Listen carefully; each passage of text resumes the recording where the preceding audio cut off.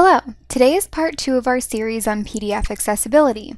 Last time we reviewed tagging, reading order, artifacting, lists, table of contents, and links. I recommend you watch that video before viewing this one. In this lesson, we'll cover simple data tables, alt text, color contrast, and forms.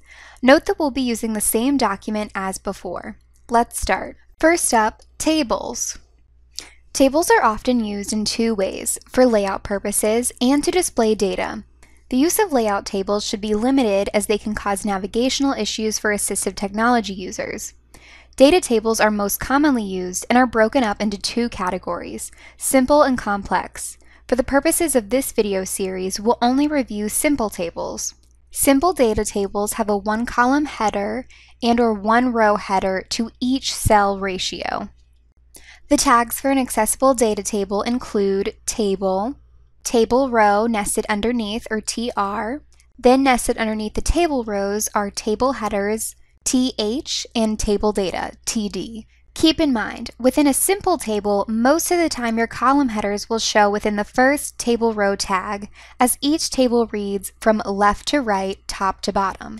As we expand each table row cell, we can tell the header row tags are missing. We only have TD tags.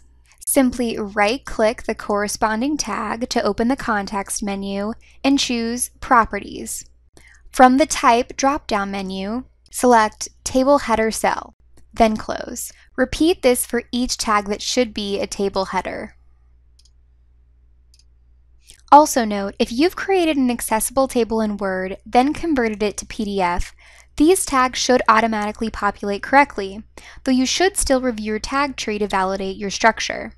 Next, let's review images and alternative text. There are three types of images: simple, decorative, and complex. Simple images are your standard photos and other images that are used for visual appeal, but also relevant to the content.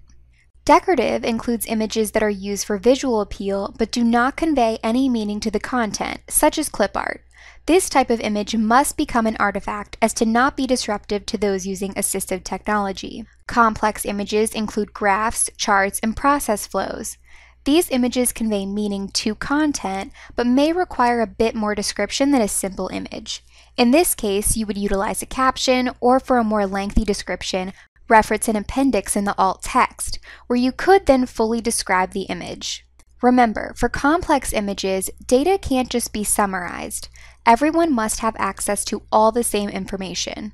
Referencing this document, we have three images: the arrow, which is decorative, the bathtub, which is simple, and the bath chair, which is simple also. The author also decided to include a caption with this image to give it a bit more detail.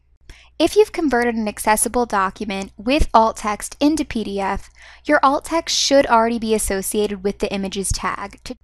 To check this, select the corresponding tag, open the context menu, and choose Properties. Under the alternative text field, you should notice the alt text. If messaging is not there, be sure to fill it in. I'll type bath chair, then close. Remember, alt text for simple images should be concise and never start with wording such as photo of bathtub, for example. AT will already communicate that to the user. As for our first image, which is decorative, it would be better if AT skipped over this tag. So let's artifact it. On the corresponding tag, open the context menu and choose Change Tag to Artifact, then OK. Now, color contrast. You should always test your PDFs for color contrast in case you need to make an adjustment. Because PDF is an end product format, it's best if you adjust your colors in the original document. However, PDF does provide tools to change most text colors if there is an issue, though you can't change background colors in PDF. You can download a color contrast analyzer off the internet easily and for free. Remember, we need to test anywhere there is text and its surrounding background. For example, let's test the green lettering of the title with the white background. The ratio should be at least 4 to 5 to 1. Just take our dropper tool, hover over the title, and select. So the contrast is at least 4 to 5 to 1. This combination passes, but we should always strive for a higher ratio where possible. Now let's test our H2 headings. Open our contrast analyzer, select the dropper, select the color. It seems this color does not meet the ratio we're looking for. To change it, go to Edit, Edit Text and Images. A pane will appear on the right. Highlight your text and select the colorful square. We'll choose this dark blue. When you're done, close the pane. Lastly, we're going to review the basics of how to make an accessible form. Please keep in mind, forms are highly customizable in PDF. I'm moving to a different document to show you an example. However, we will only review the basics of form creation. Here's an event request form that I've made. However, it would be much better if this form was clickable and I could fill in the fields with text. PDF provides everything you need to create an accessible, fillable form. To start, go to Tools, Prepare Form. This tool detected what it thinks are form fields. As I had checkboxes on my Word document, the Form tool is picking them up. But we have other questions that need a field. At the top of the toolbar, there are several symbols.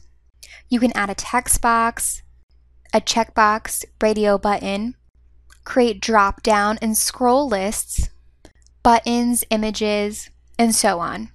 We want people to be able to write in their responses as well as select radio buttons, so we'll add the appropriate boxes to the remaining questions. To do this, select the text field button and place it next to the appropriate question, next to title of presentation. A prompt will appear asking you to name the field. No worries about that just yet. Simply finish placing all your text boxes. Note that you can expand these fields to your desired size. Do the same with the radio buttons.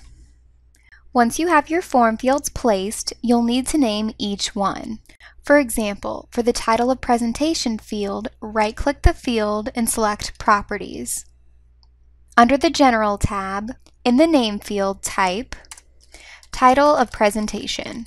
Copy and paste the same text into the tooltip. You want each name to be descriptive. If you have two fields with the same name, they will both populate the same info. We don't want that. Make each field unique. Now, if I jump down to the last question, the answer choices include radio buttons. Radio buttons are a pretty common format for multiple choice forms. An important thing to note with radio buttons is that each answer choice must reference the group name. For example, for question 9, my group name is Host. However, when naming these, go to the Properties menu. I would name the first one Host, RSA Staff. Of course, copy and then paste into the tooltip. Close. The second choice, if I open the Properties menu, would be Host, Guest Speaker. Copy and paste into the tooltip. You can also make any field required by selecting the Required checkbox to the bottom of the Properties pane, if you so choose. However, if you make a field required, make sure you describe that in the tooltip. For example, if Title of Presentation was a required field, I would type Required - Title of Presentation. If I open the Properties menu on the detected fields, as we recall, the checkboxes were pre-filled. Ensure that the content is accurate. Once you've gone through all the fields, you can test your form. Select the Preview button at the top right. The last step of creating forms is placing the proper tags into your tag tree. I'll show you an example with question 1. If you look at the tag tree, the answer choices for question 1 are both listed as P tags. We'll need to add a new tag under the P tag. Right-click on the tag to open the context menu. Select New Tag. Choose Form from the drop-down menu. Select OK. Now carefully move your form tag in line with the P tag. Now open the context menu for your new form tag and choose Find. On the drop-down, select Unmarked Annotations, then select Find. The corresponding text will be highlighted on your document. If it's correct, choose Tag Element, then close. If you open your form tag, you should have an OBJR tag. Repeat this for every form field. The very last item on our to-do list is to formally name our PDF document. Go to File, Properties. Under the Description tab, fill in your title. I'll write Event Request Form. Then go to the Initial View tab. Then under the Show drop-down, select Document Title. Then select OK. If you don't do this, typically systems will default to the file name, which can sometimes be confusing. And that is it. PDF has so many tools and customizable features that can really make your documents both professional and accessible. Be sure to view our other videos on making and remediating accessible Word and PowerPoint documents.